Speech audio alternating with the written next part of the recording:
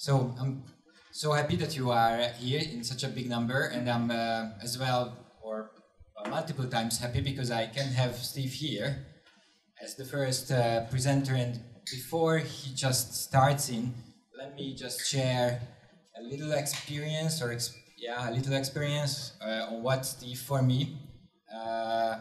Because that's an experience I guess everyone should have in his life at least once. So imagine that you are quite successful in what you do, and you believe you are a good IT guy, and you are a good developer, and you understand what JavaScript is since you are doing that for like 20 years. So you probably believe you have quite a good grasp on what you are, and you understand the whole scenery. So you believe you are Yoda, and that's a good feeling, and I guess everybody feels himself on that. If you do a couple of startups and exit them successfully, that also gives to this feeling. So you feel yourself quite there and on top of the whole thing, and then you meet Steve.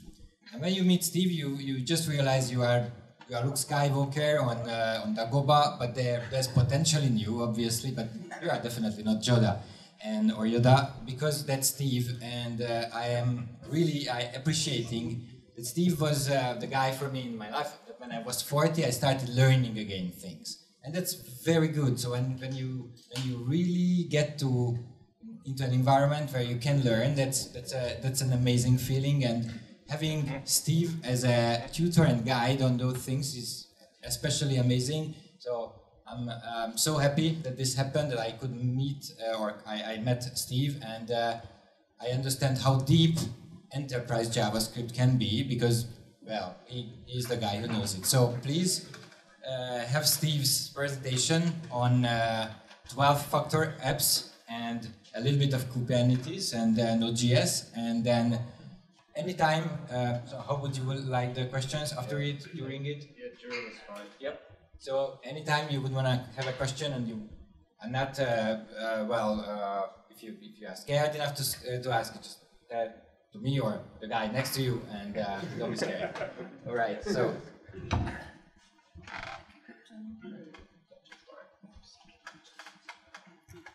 Well, thank you very much, Peter. Now I'm very embarrassed. Can everybody hear me at the back? Is that okay? Yeah, good. Great. Thank you very much for coming to listen to me talk about enterprise-grade microservices. Now, I realise that that's a bit of a contradiction in terms, because the driving factor of moving towards microservices is to get away from enterprise software development and all the slowness and heavyweight tools that come with it. And don't worry, I feel exactly the same way. So to me, what this talk's actually about is about craftsmanship. Because when people started talking about microservices around 5 years ago, there was this idea that because they're small, they're 50 lines, 100 lines, because they don't change, then you don't really need to worry about them as much as you would have done if it was a monolithic application that you had to develop over a 5-year period. And that's partially true, but not completely. So if your microservices have business logic in them, then they're going to change. If there's government regulation that's stored within a microservice somewhere and they introduce new regulation, then it's going to change. And so I do think craftsmanship is actually very, very important for microservices. Now, thankfully, some pretty smart guys already came up with a very good set of principles for how to build enterprise-grade software. And that's what Peter was talking about when he said the 12-factor apps. And so what I plan to do is to walk through one of the microservices that we wrote recently and talk through how we were influenced by these principles. Which ones aren't relevant anymore as far as I'm concerned, which tools satisfied them best, and if there was a gap in the tool chain, what we did to fill that gap. So the client that we wrote this microservice for was Utility Warehouse. They make their money, and they make an awful lot of money, about £750 million a year turnover, by buying utilities, so energy, electricity.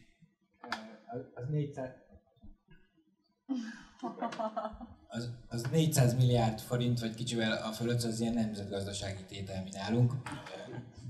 It's a national, it's a size in Hungarian government and the economy size that's actually a big piece in the yearly slicing of the GDP. So it's a big money for us.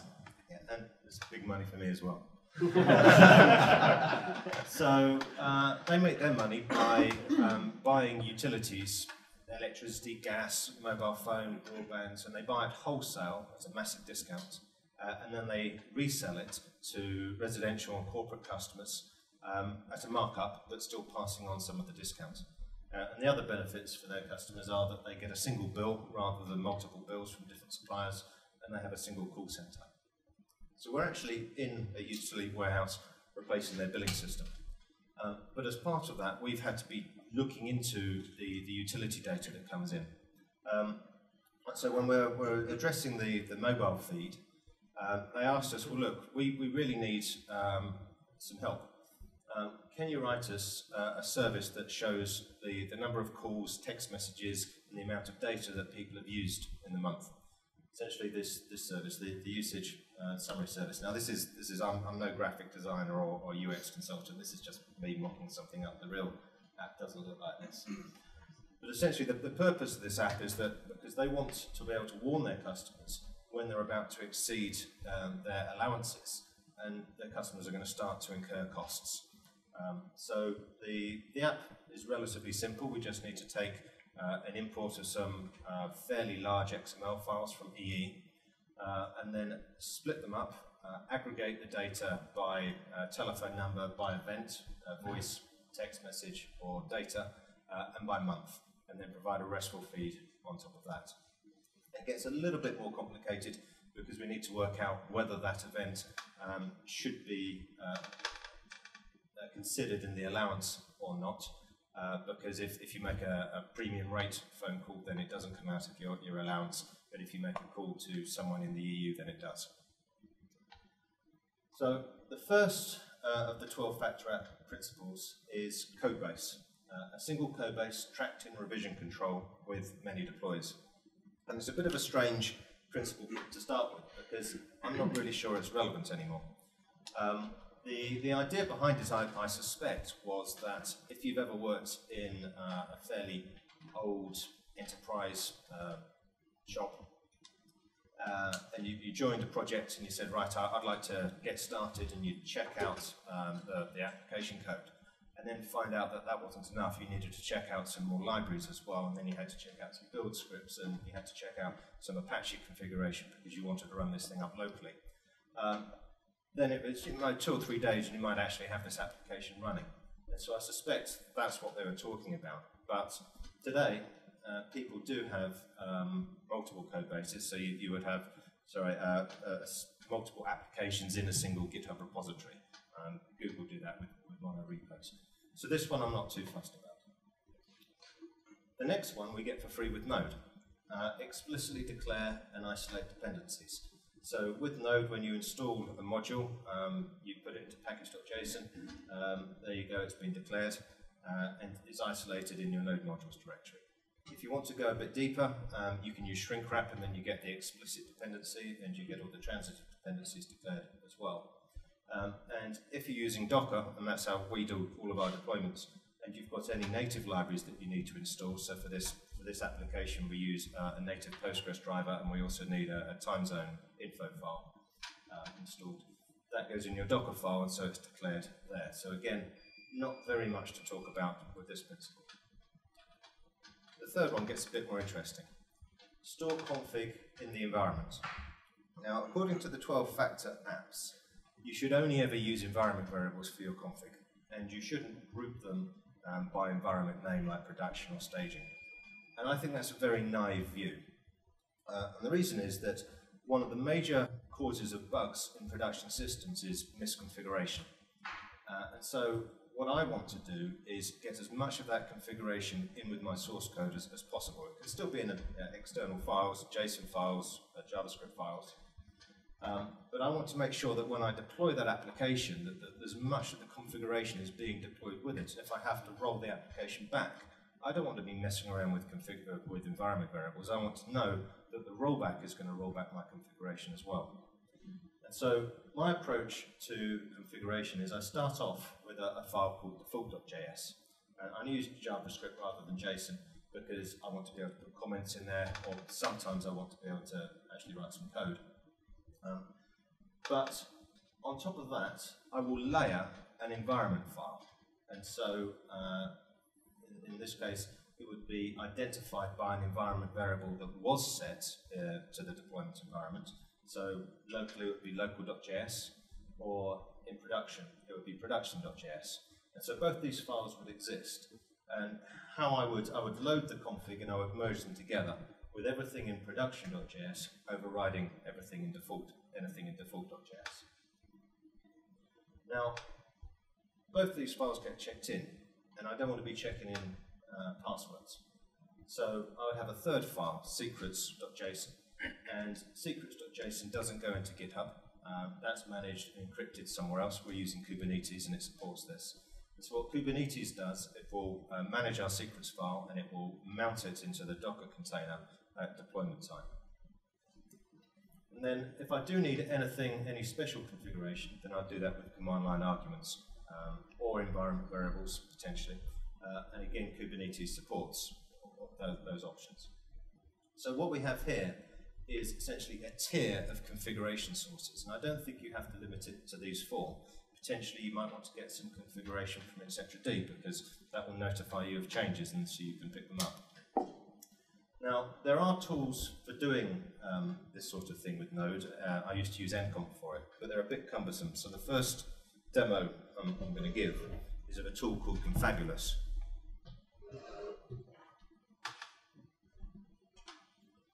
Right. Can you read that at the back? Good.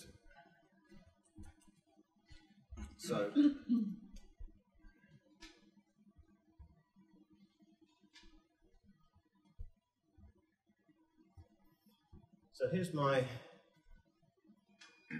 default.js, and it contains almost all the settings I need for this service. I'll highlight the server port and the transport. We're using Bunyan, so we log as JSON in all of our AWS environments. And if I show you our local override, well, I don't want to log using Bunyan locally because I'm a human being and it's not very readable. So I use a different transport. I log to something that's human friendly. And I might as well show production while I'm here.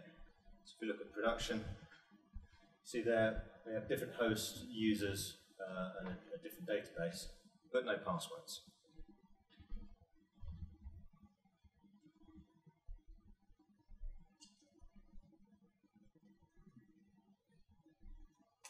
So if I start this up, and hopefully you can see this, you see there, Confabulous is looking for default.json. It loads it. Further down, it loads local.json, JavaScript.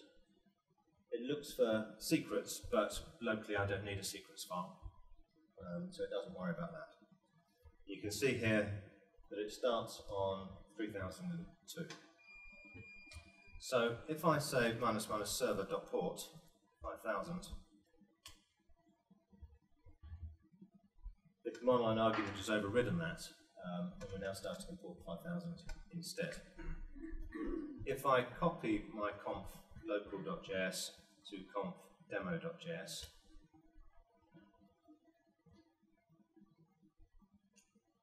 and let's say I comment out the transport, I say I start again, but this time I say uwm equals demo, we should now be logging as JSON rather than as readable text. Now, Confabulous does have a couple more tricks up its sleeve. Actually, I should show you how it's set up first. So, if we go into here. So, all that's required to get Confabulous working, you instantiate it, and then you add in your tiers of config. And loaders require, that really just does a require under the hood. And so here I'm requiring in default.js, there I'm requiring in whatever is resolved to the uwm.js.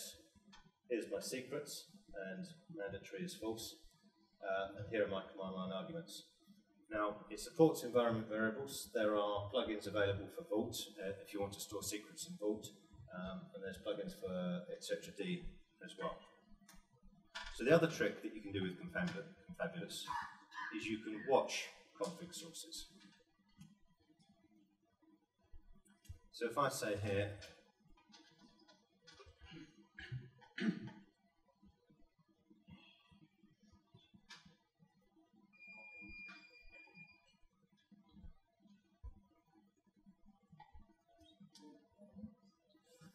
so if I attach an event listener to the reloaded event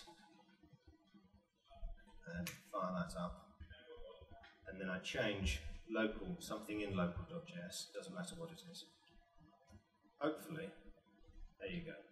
So all I did is I attached a console log to the reloaded event, and so as soon as I changed that file, it emitted the new config.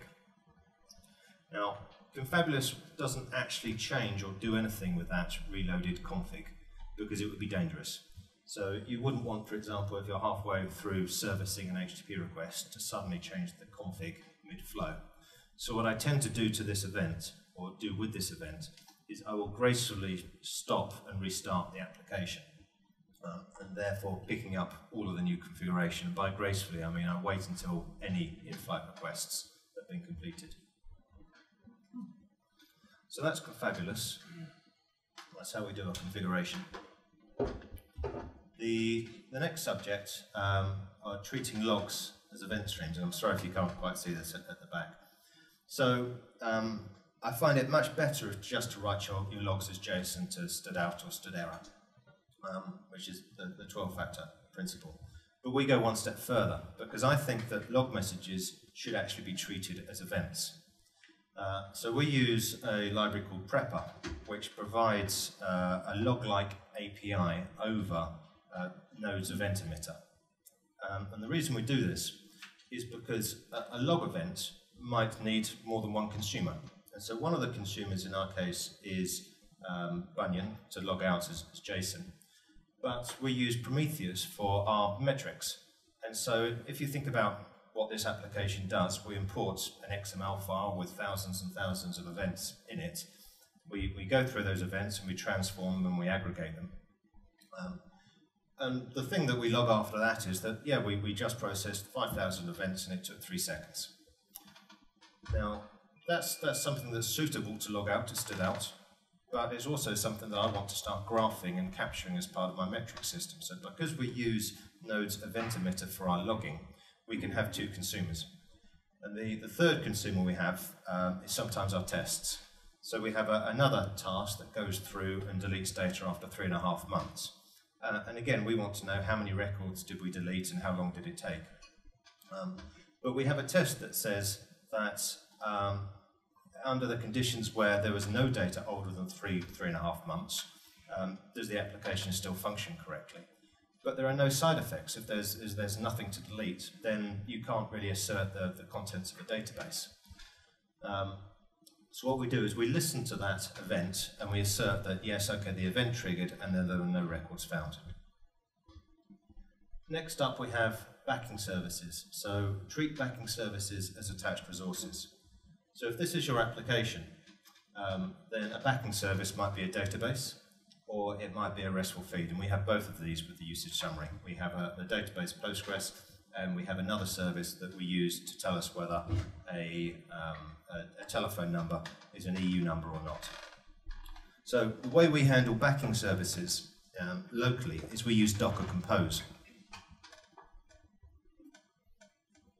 So I'm guessing people have started using Docker by now and probably seen Docker Compose too, but I'll show it anyway.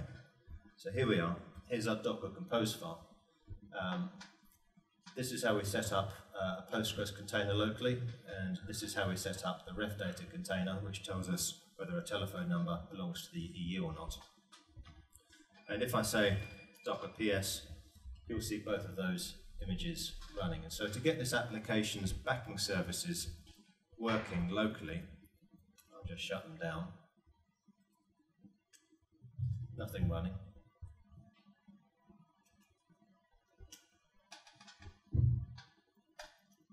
So there we go. There's our Postgres instance and there's our ref data instance.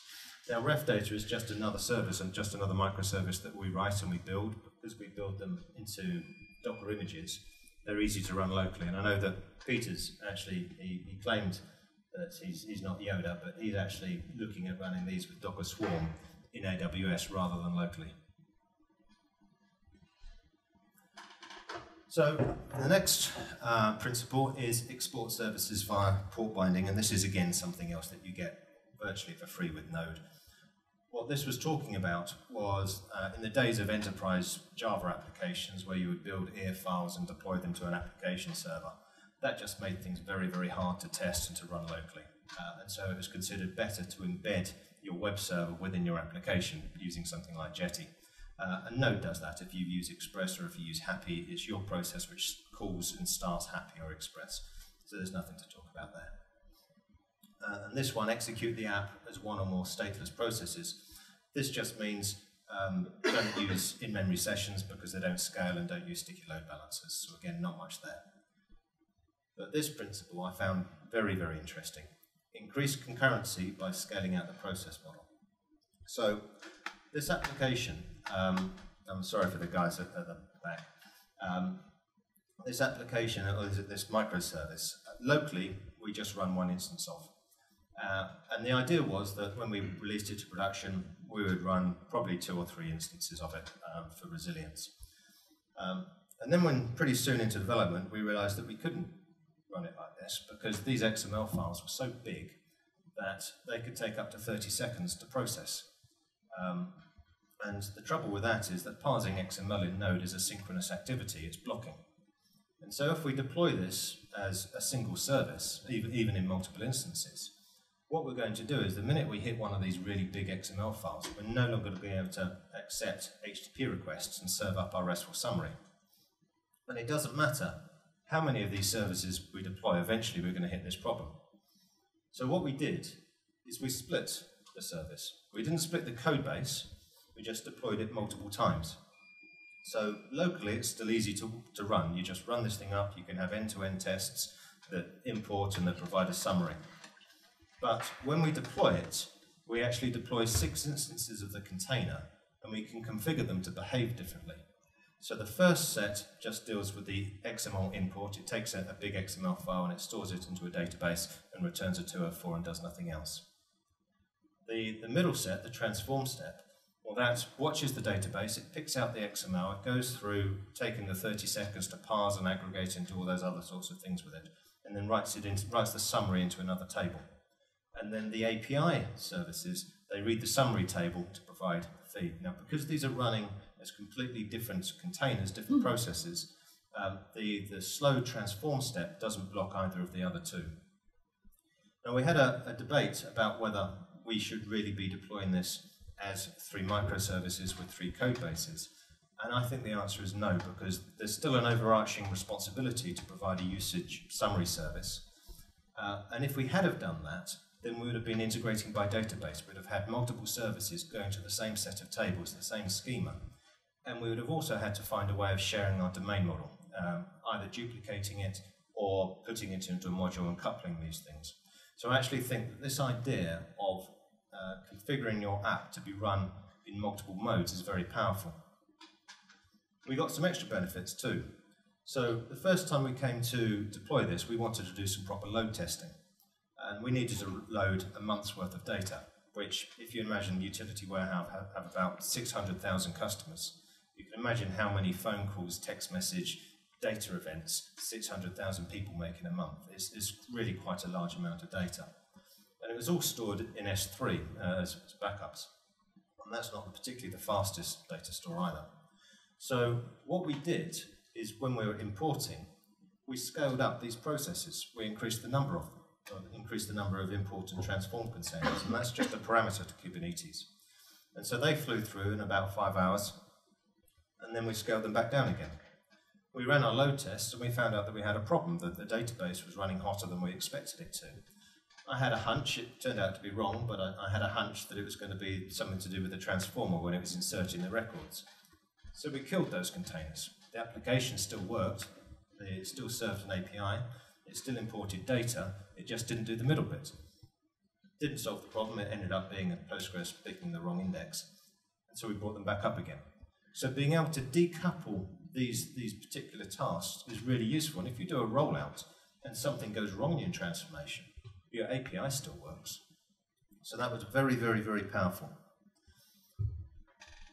Another principle, run maintenance tasks as one-off processes, sort of fits into this. So a maintenance task could be to import these files for the first time, or it could be to do a data fix. And so when we have something like that, well, we put all the code within the same code base, and we treat it just as any other process. Fire it up, it uses the same configuration, and when it's done, it terminates. So now we get into the build. You already know that I use Docker to do the build, but we're using Kubernetes. I've mentioned we're using Kubernetes too. So let's walk through some of that.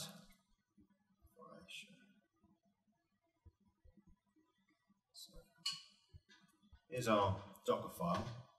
It's based on Alpine. These are I mentioned that we're using some native libs. We are using shrink wrap. I'm not too worried about pinning down transitive dependencies.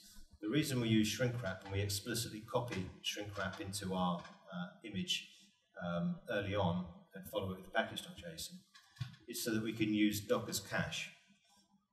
So when we're doing the npm install, if this was uncached, it would be quite slow. It's got to go and download all of your dependencies from npm.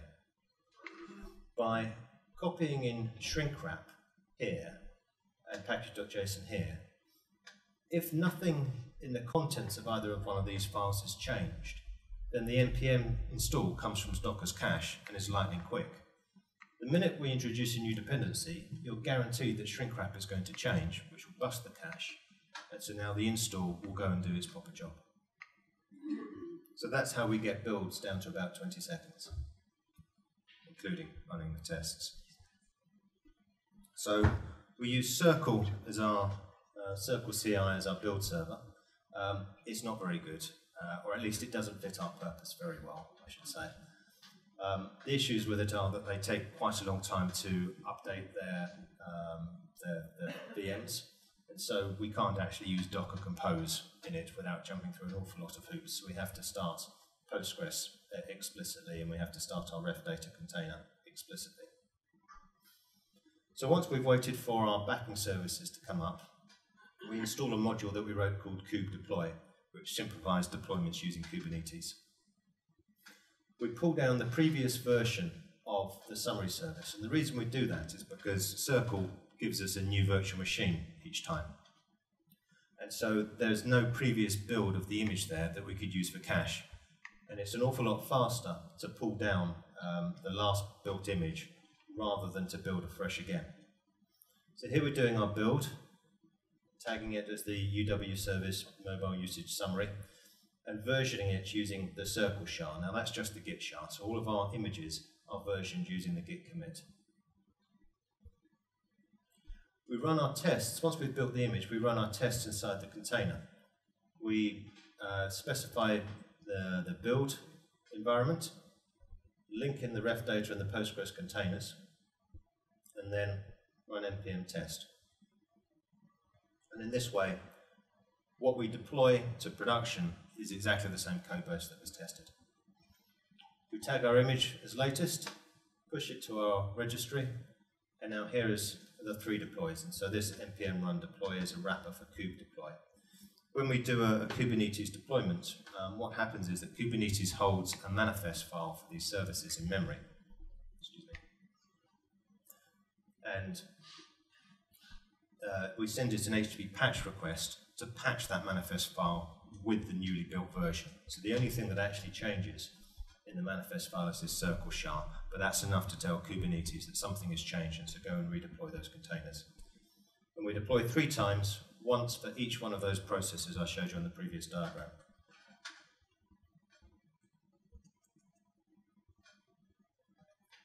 There's our imports, which is the XML importer.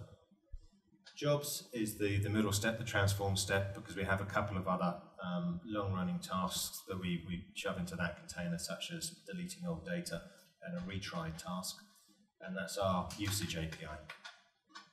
So if I show you what the Kubernetes manifest looks like,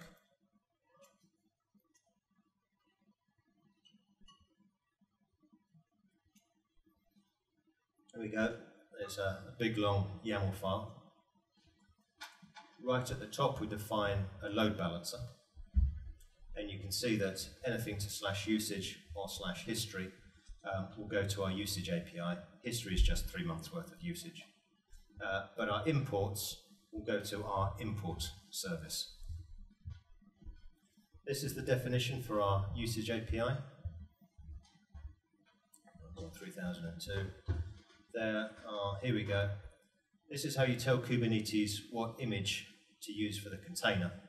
And this is slightly misleading, it says latest in here, but you've got to remember that Kubernetes holds an in-memory version of this file. And so when we deploy with Circle, we send that patch request with the new container version. This is what's being replaced. You can set resource limits. And now, one of the really nice features of Kubernetes is this concept of probes. So you have 2 types of probe, a liveness probe and a readiness probe. A liveness probe just means that the process has started, that the container has started. The readiness probe means that actually it's ready for business. And so we set a URL that's a real URL, will get a genuine JSON response from this in a 200. And so when this, Kubernetes will keep polling this URL, and that's how it knows when your container is actually started and the process within it is ready for business. And it's only then that it will start redirecting traffic from the load balancer to this container. The other thing that's very smart about Kubernetes is that when you're doing a redeployment, what it will do is shut down all but one of your previous containers. Deploy a complete new set at the new version, and then when the first one of those passes its readiness check, it's only then that it will terminate the last version of the previous container. This is how we set our environment variable, our UWM, and this is how we mount in our secrets. So the only thing that really to show you here is with the jobs service, how we tell our job service that it's got to run these background tasks. And so we use our command line arguments to override them. If I flip back to default.js, you'll see here that all of our background jobs are disabled by default. And the only place that they're enabled are the command line arguments to the container that's running in the jobs mode. So, because it's only dev, I'll do a deployment now. So if we say kube control get pods, these are all the services running for the mobile usage summary. So there's 2 instances of imports, 2 instances of our jobs. There's something called the Kafka adapter, I'll talk about that in a minute. And then there's the usage API. So the Kafka adapter, I didn't trust the Node Kafka libraries, and so we wrote this one in Go. These XML files, they arrive via Kafka bus, and we have a Go service that receives them and then posts them to our service.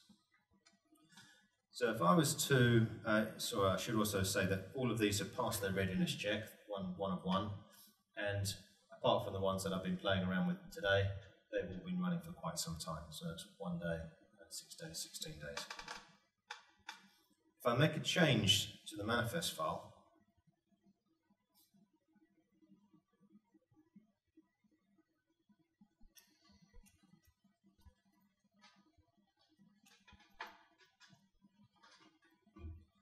guy say kube apply minus f if billing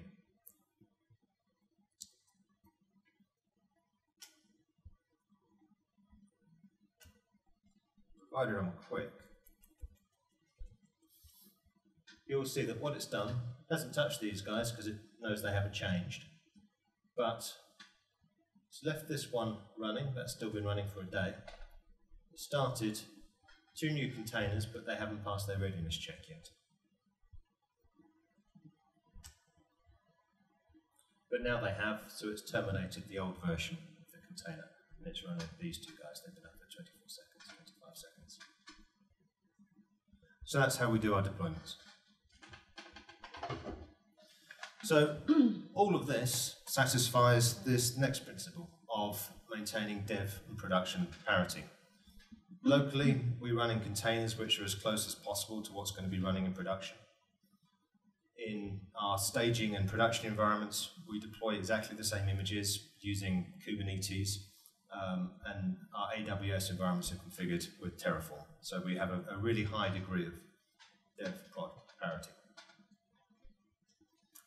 So the last principle, embrace disposability with fast startup and graceful shutdown. Now, this one is my personal favorite, because this is really where you start to talk about craftsmanship. If you think about this service, it's got a RESTful API. And what happens when we redeploy this service? Well, Kubernetes is going to tell Docker to stop a container. That's going to cause a SIG term to be sent to the node process. If we don't do anything with that SIG term, the process is just going to stop. Any in-flight requests at the time it stops are going to be killed. They're going to be cut short. And the client that initiates those requests is going to receive an error. And the chances are it's going to log that error and then abort whatever it was doing. Some of our clients do 20 live deployments a day. And you can imagine sort of the noise in that infrastructure of errors and requests being aborted at any point. So microservices really need to be good citizens. They shouldn't behave in this way. So what you need to do is make sure that when you get that SIG term, you're listening for it. And that the first thing you do is you stop accepting new connections, new HTTP requests. But you must allow the in-flight ones to complete. And then when they've completed, you terminate any, or you disconnect from any backing resources you've got, any databases, and it's only then that you stop.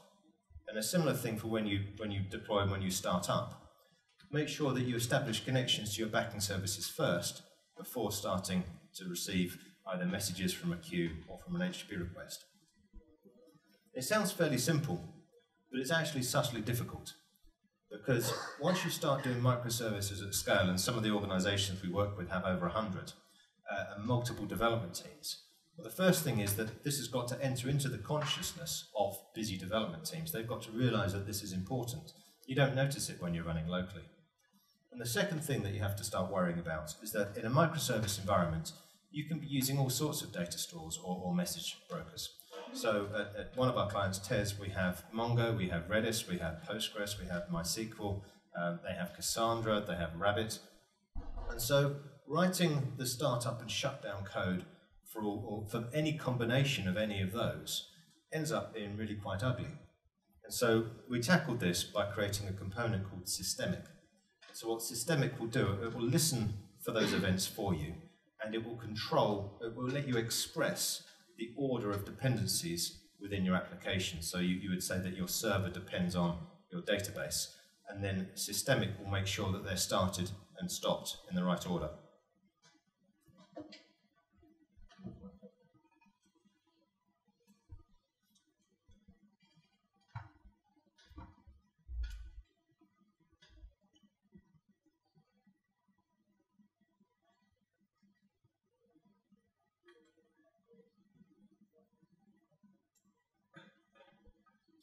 So in Systemic, we think of a microservice as a system of components.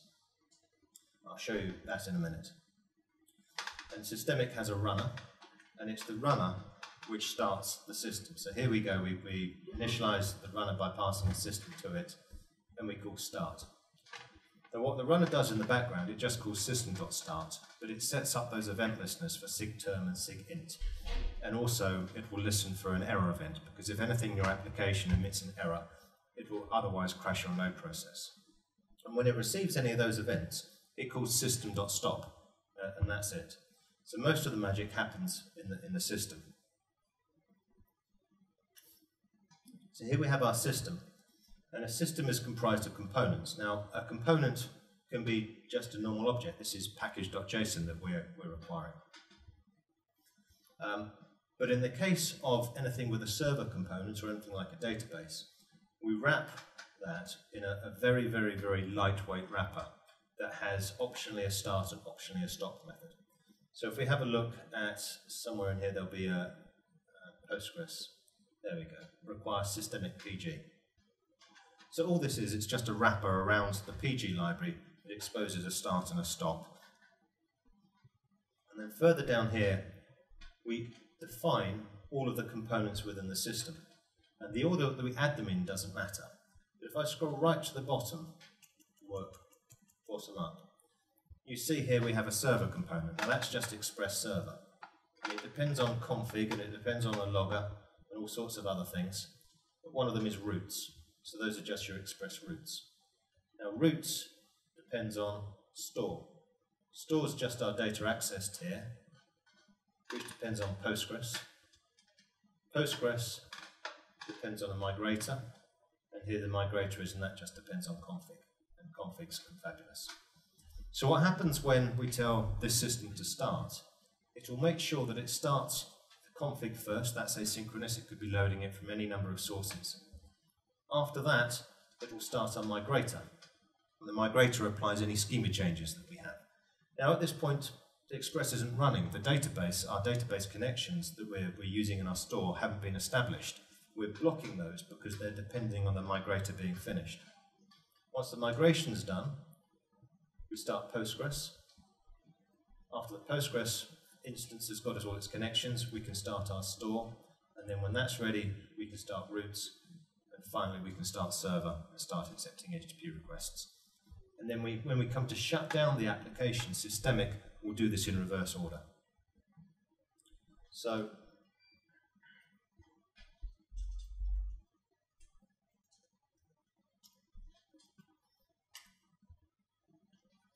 here's systemic, adding all of these components. Now the first thing it starts is the config.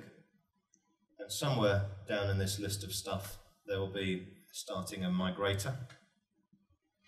And then further down, it's going to start Postgres.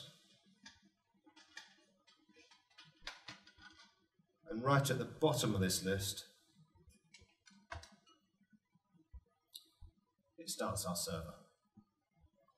Now, if I send this to SIG-interrupt, it's caught that, and now it stops our server. And Express is smart enough, when you say server.close, to stop listening for new connections, but to allow the in-flight ones to complete. And so once our server has stopped, we're all continuing, stopping all those other components in reverse order. So there's Postgres, somewhere down right at the bottom will be our configuration, and now the system can safely terminate. So that's how we make sure that our microservices behave as good citizens and don't cut off in-flight requests just because we're redeploying them. So we went to a lot of trouble with this service. Most of this stuff we had from before. And what happened? This is our first service at Utility Warehouse, and we went live, and, well, nothing. It was, the service worked. There was no excitement, there was no drama, there was no panic, because we'd followed these 12-factor principles, and we'd used craftsmanship to ensure that we were delivering good quality software. But I don't like to end on a downer. And I mentioned earlier that we use Prometheus and Grafana for our metrics. So all the green is just business as usual. This is us importing things. This is a sort of a report over the last 30 days. And these are our error events, the number of things that went wrong. And in the last 30 days, we've had not a single error. Thank you very much.